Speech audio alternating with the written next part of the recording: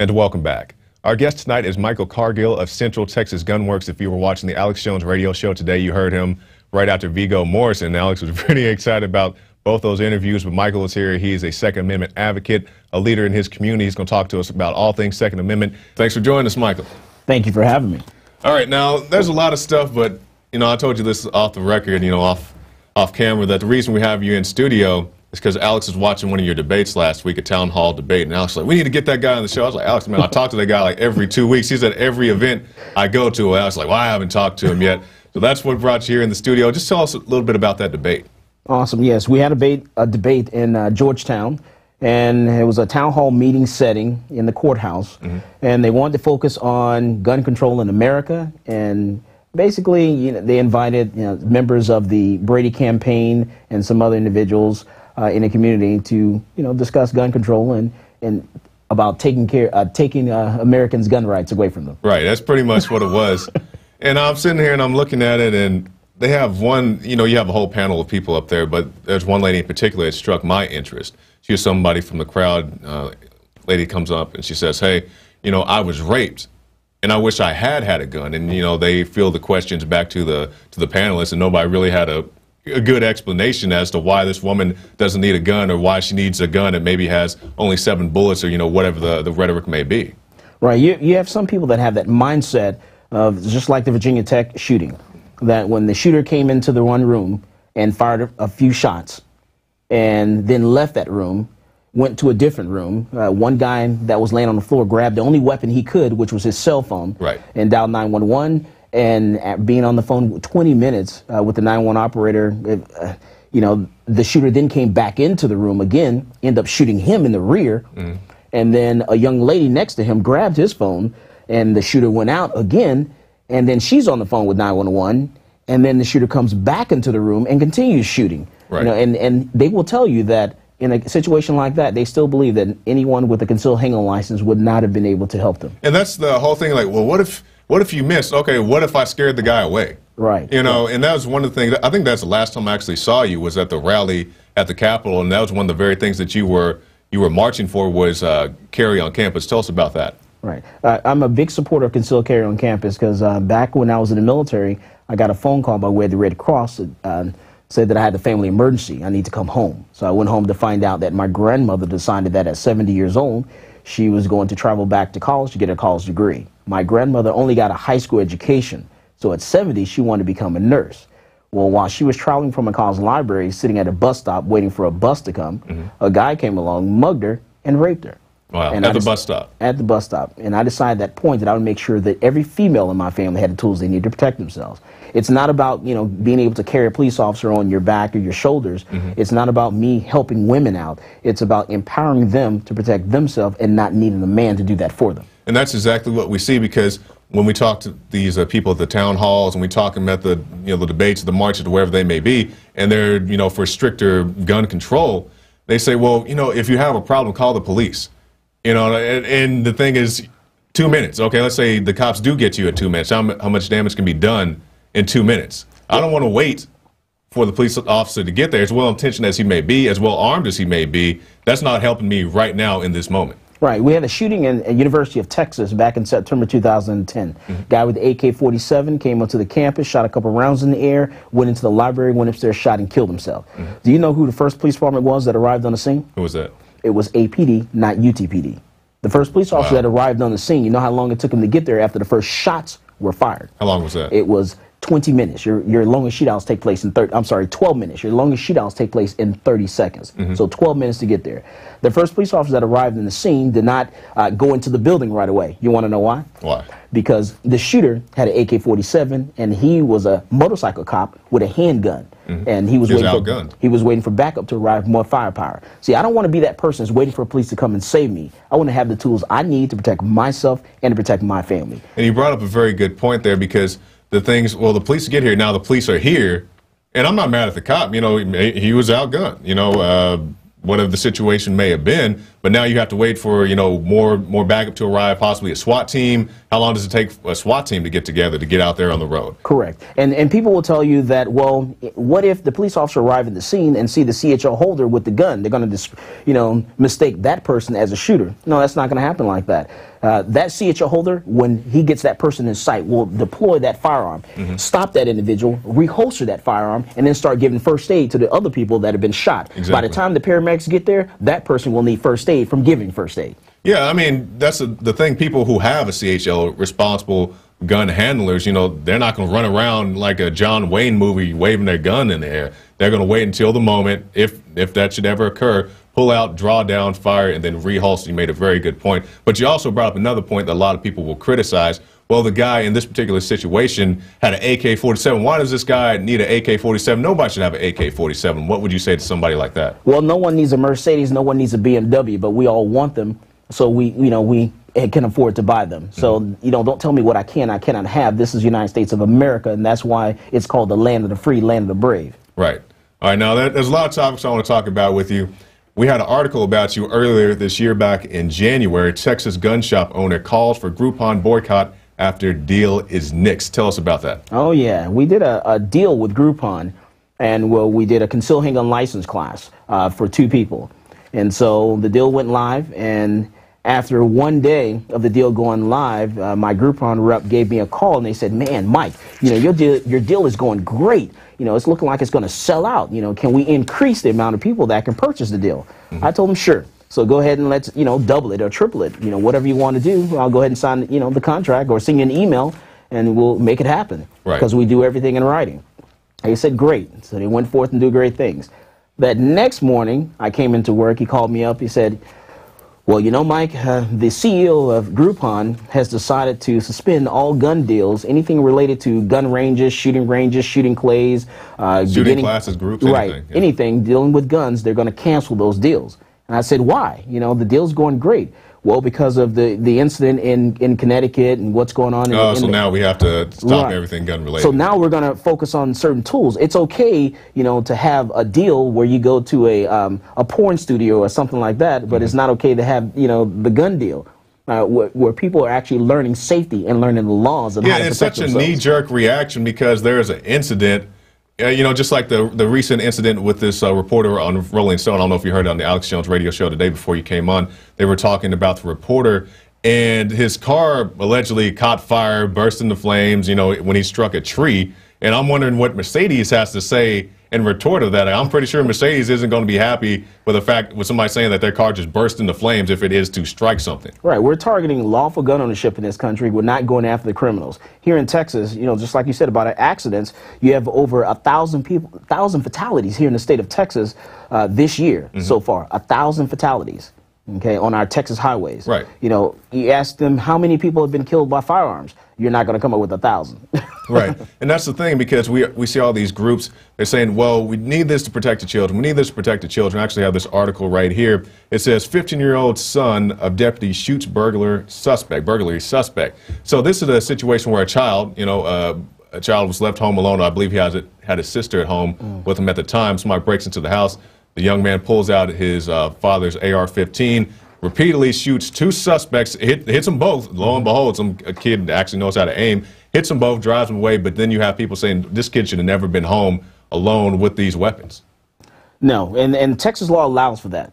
It's called Penal Code Section 46.13. There's a section in it that says that if your child gets access to your firearm to protect themselves or the family, then there's no prosecution for that. You know, it gives you a little way out.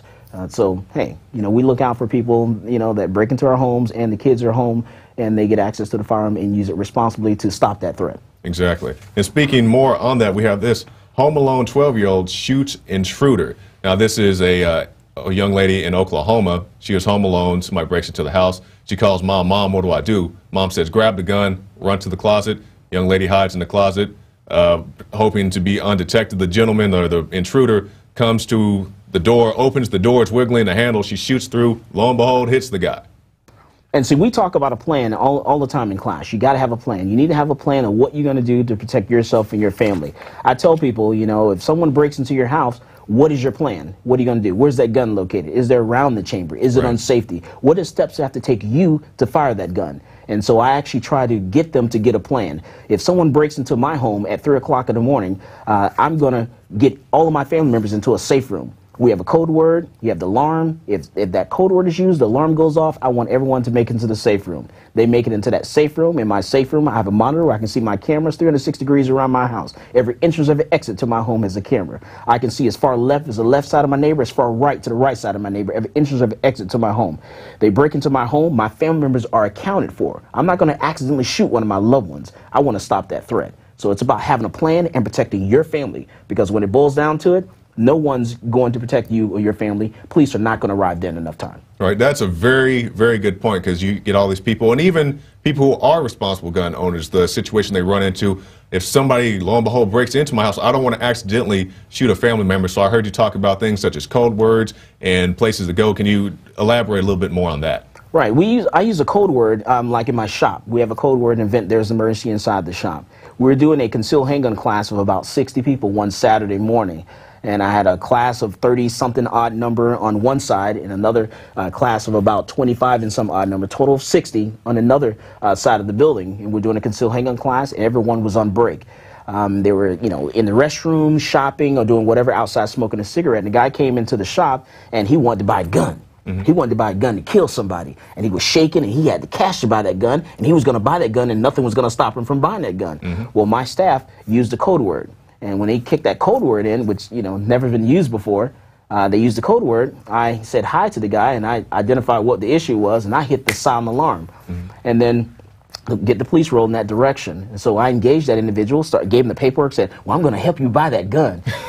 Here's your paperwork, and you say you got the cash? All right, you have all the cash. I wanted to help him buy that gun. And then police showed up. We got him outside, and when we got him outside, his girlfriend, some other people showed up. About 10 police officers showed up. There was a big fight outside in the parking lot, not in my shop. Right. It's up to me to make sure I keep my employees safe, my customers safe, and I want that to happen outside, not in my shop.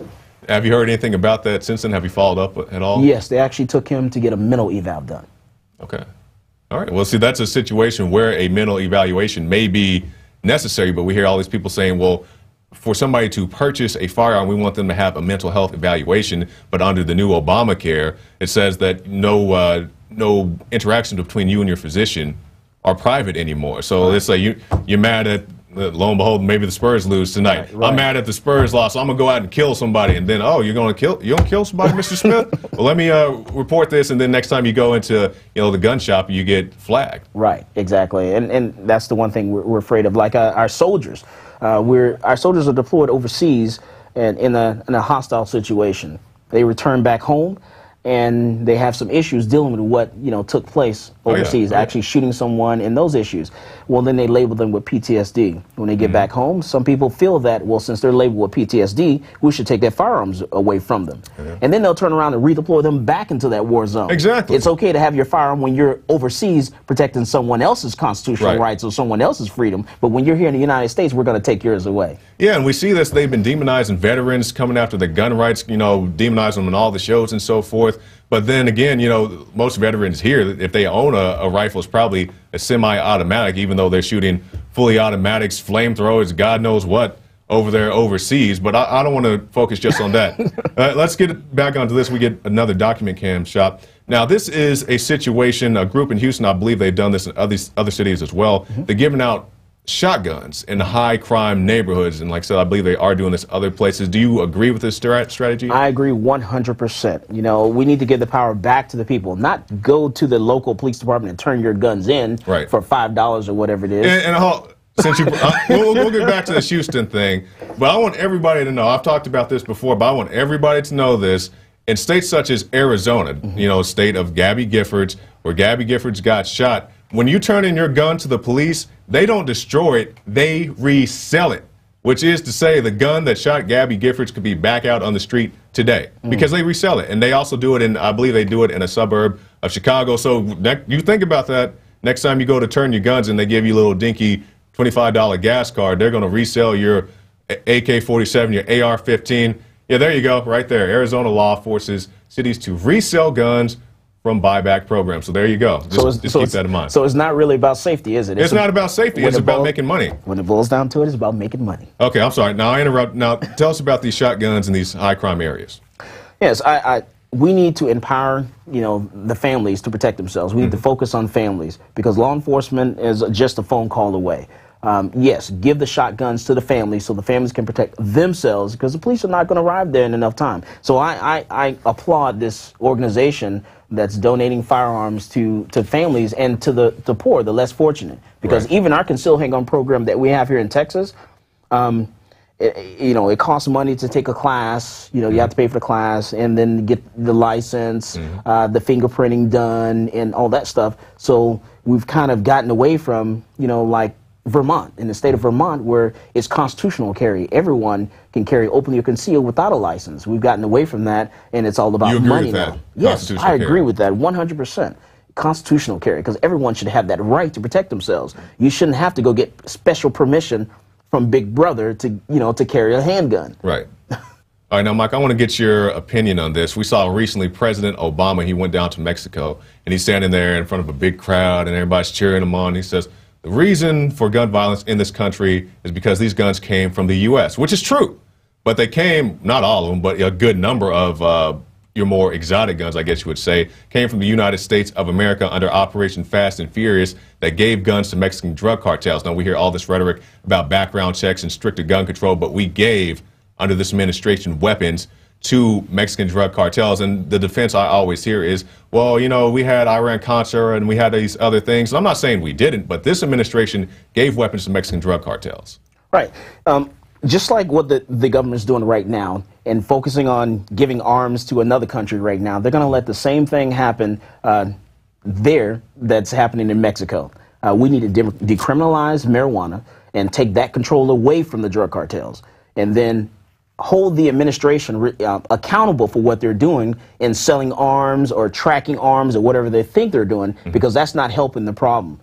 They need to focus on their laws. They know when a gun's being purchased, and they're tracking all that stuff.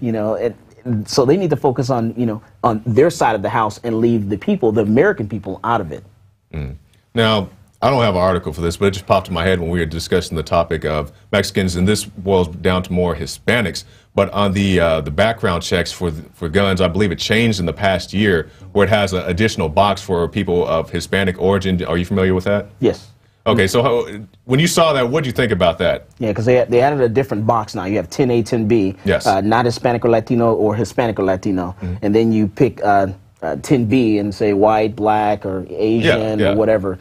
Right. And the reason they say that's for is to track, these, I guess, supposed guns going to Mexico or whatever Hispanic countries, gang violence, whatever. We do something a little different in Texas, since we actually border a foreign country. In Texas, if you purchase 2 handguns or 2 long guns in a 5-day period, they've actually forced the gun store to fill out a form and report you to the FBI without your knowledge. Right. Okay. So, because we're bordering Mexico. So that's one thing that I don't think people are aware of. I'm glad you mentioned that. People know that now. I'm against universal background checks because I don't think that we should focus on individuals and one person being able to sell a gun or a firearm to another private individual. That's one thing that we should do on the gun store side of the house. We do background checks in the gun store. If a gun store goes to a gun show to sell a gun in a gun show, they have to do a background check. They have to the person has to fill out the form. We have to call the FBI and the NICS and do the background check in the gun show, gun store, as long as you're an FFL, a federal firearms license. Right. So.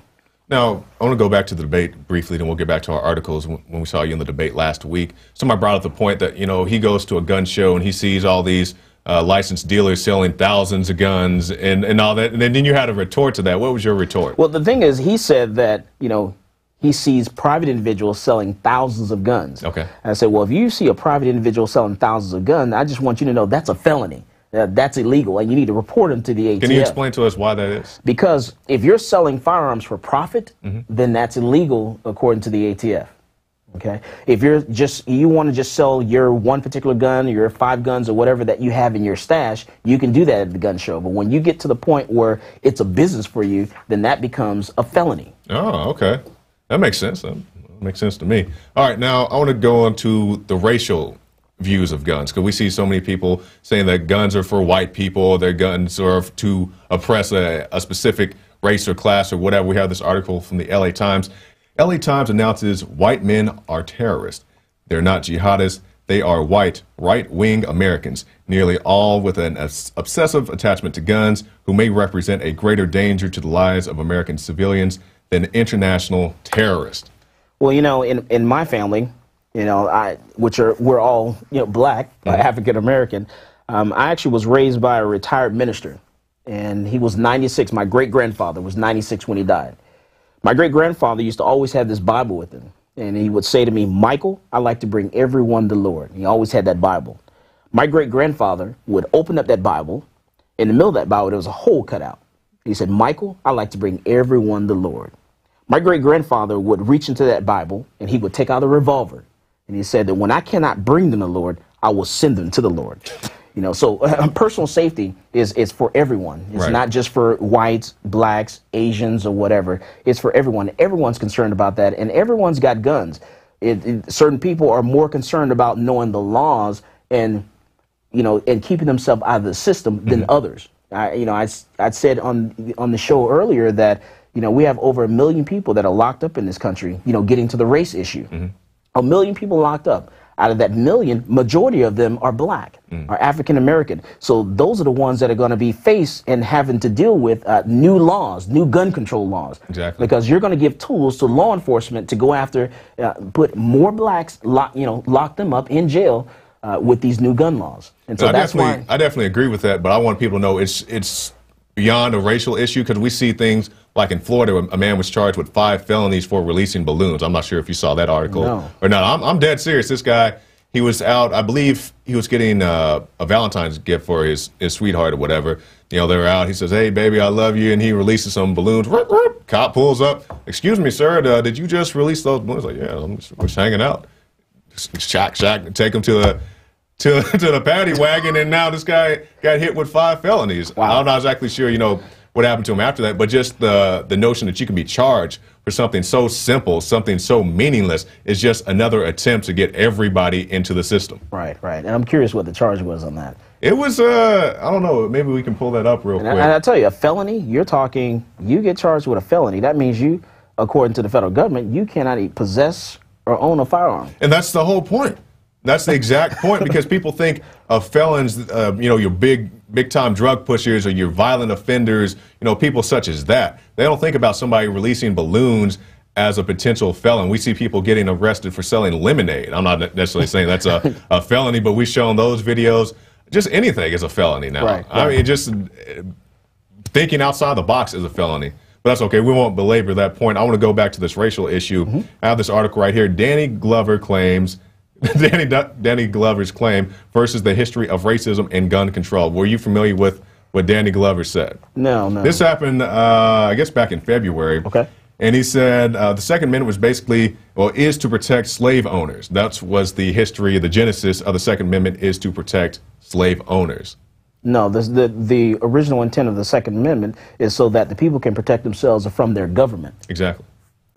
And I mean, this was a mild internet meme at the time. I believe Ben Swan made an article about this. But basically, somebody was asking Danny Glover. I believe he was at a college giving a speech, and they say, "Hey, Danny Glover, what do you think about guns?" Because I guess Sandy Hook had happened recently. And what do you think about guns? He says, the gun laws in this country were to protect the slave owners. But then we think about some of the first gun laws in this country were just the opposite. They were imposed on freed slaves, and not just guns, but any type of weapon, swords, or whatever type of instruments that they had at the time. Right. And I believe the original, when they actually started gun control, and actually it targeted, the black community, and slaves, and back in that time frame of, let's take the guns away from the slaves. That way the slaves can't protect themselves. And to me, I want to learn from the Jews. I definitely want to learn from the Jews, because you remove my firearm, then you're going to, take my money, control me, and take my home, and everything else goes. Right. Once you take that gun, everything else goes. And my motto is, when they come after my guns, I'm going to give them my bullets first. Yeah, okay. Now, I think we actually found that article about the balloons. I was make sure everybody knows I'm not making this up. Okay, so the guy was charged with, here it is, man faces 5 years in prison for releasing balloons on beach as a romantic gesture. Wow. Let's see, I see felony up there. I see the crime against the environment. That's what it was. Wow. Yeah, so that's real. Yeah, I think a couple of paragraphs above that, it talks about the felony. Yeah, according to the Sun Sentinel, let's see, we saw, yeah, it's an act of love, but a felony. So there you go. There you go. Just another attempt to get you in the system. Now, our time is coming short, but I want people to know that you're not just all about guns, you're about other activist issues as well. As a matter of fact, the first time I met you was down in San Antonio at a RFID student protest with Andrea Hernandez, yes. a family we've documented on this show. And it had nothing to do with guns. You were just out there concerned. And tell us why you were there. It's about life, liberty, and prosperity.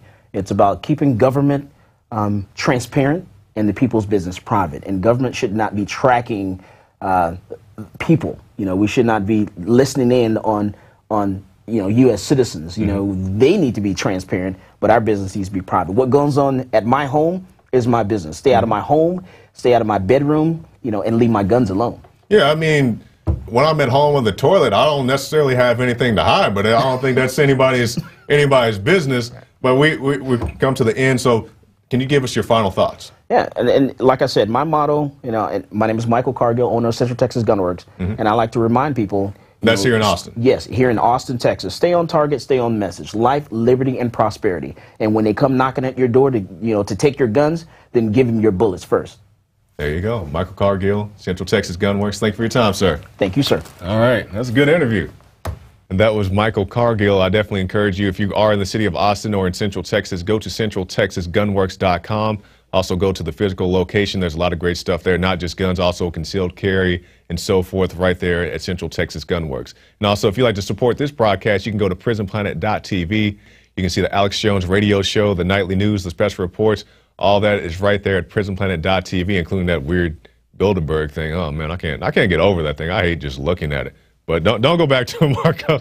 But also, you can go to the InfoWars shop and pick up some good Come and Take It shirts, because we had a lot of Second Amendment news today, so you can see them all right there. The AK-47, the AR-15, the one for the ladies, all of it is right there on the InfoWars store.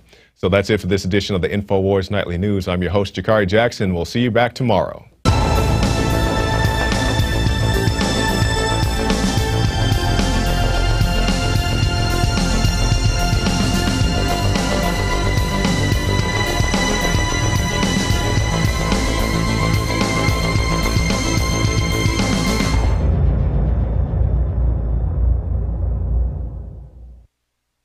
Now you can watch The Alex Jones Show live as it happens at Infowars.com/show.